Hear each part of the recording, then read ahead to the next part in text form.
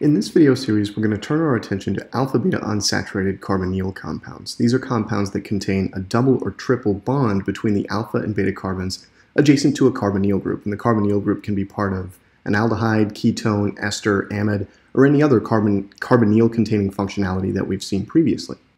Alpha-beta-unsaturated carbonyl compounds possess two electrophilic sites, the carbonyl carbon and the beta carbon, and resonance structures can illustrate this.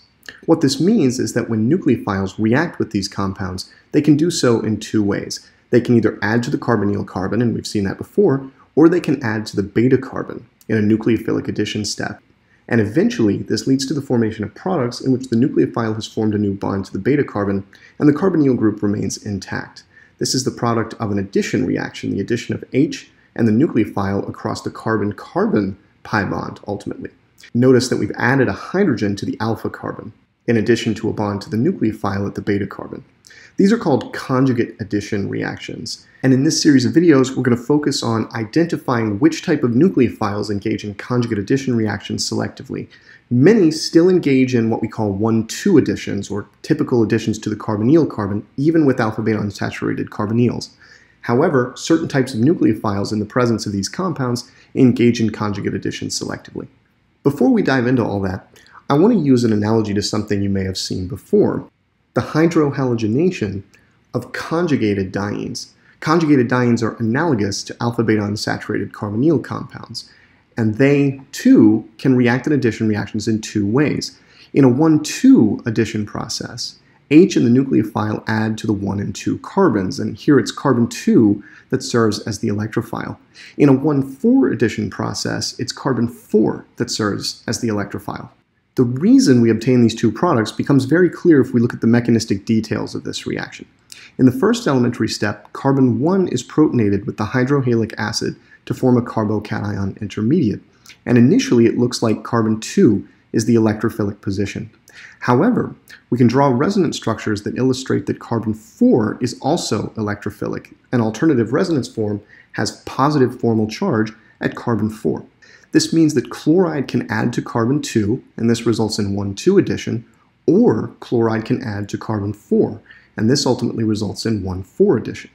At the end of the day, these two products are derived from an intermediate in which we find electrophilic carbons in a 1,3 relationship, separated by a single carbon spacer, we might say.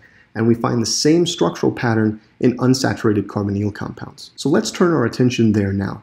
The carbonyl group is electron withdrawing. This means that we can push the electrons in the CO double bond toward oxygen to generate a resonance structure containing a carbocation. And note the analogy to the resonance stabilized cation that we saw in the last slide. There's a third resonance form of the alpha-beta unsaturated carbonyl group that places the positive charge at the beta carbon, and we generate it by pushing the pi electrons in the CC double bond toward the positive charge. The two resonance structures drawn here show us that both the carbonyl carbon and the beta carbon are electrophilic, and both can react with nucleophiles.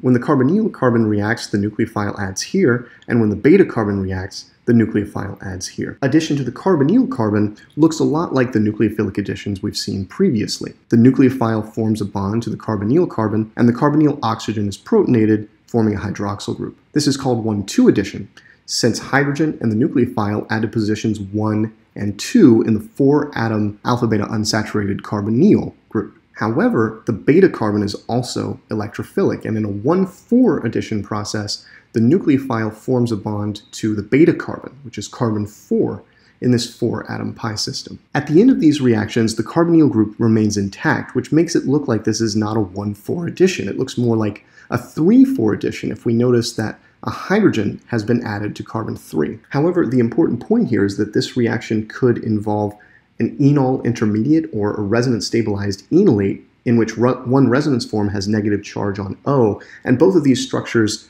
are reminiscent of a 1,4 addition process. And so, for example, if an enol forms, the final product we get is the keto form of that intermediate enol via tautomerization. Moving forward in this video series, we're going to focus on 1,4 addition, and our next topic will be how to distinguish between nucleophiles that engage in 1,2 addition and nucleophiles that engage in 1,4 addition, which is also called conjugate addition.